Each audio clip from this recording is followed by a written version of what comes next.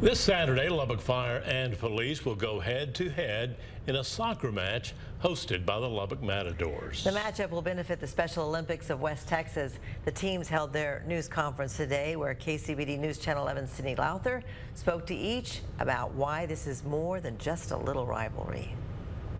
There's always competition between fire and police, but it's that family competition. The time has come again for the fire department and police department to face off in a friendly game of soccer, but use the word friendly loosely. Plan to sound the siren every time they make a goal, so It's going to be sad that they don't get to do that very often. So. But both departments look at the bigger picture of the game, going out into the community without the sirens. Get to see those kids and see them interact with us in a different light than what we normally do. Really get to come together, as a family, do something fun while giving back to the community as well. Though the rivalry between fire and PD does exist, they fight for the same community and will always have each other's backs. We fight like siblings, but don't pick on my sibling because at the end of the day, fire is my family.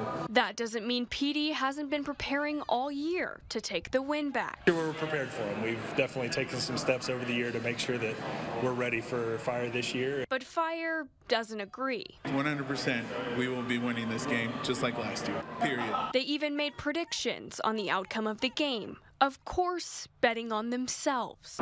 We'll give fire the chance to score a couple, so we'll say fire's going to have 2 at the end of the game, and LPD is probably going to come out with 7. Do you predict weather too, just like that? I'm shooting 5-2. I'm shooting 5-2.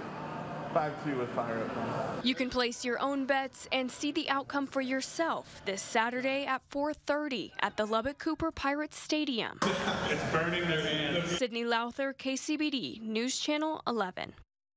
What did that weather statement mean there? The rivalry game will take place before the Matadors game on Saturday. We have a link to buy tickets at kcbd.com, and 10% of money from tickets purchased with the code Special Olympics will go right back to the nonprofit. I bet there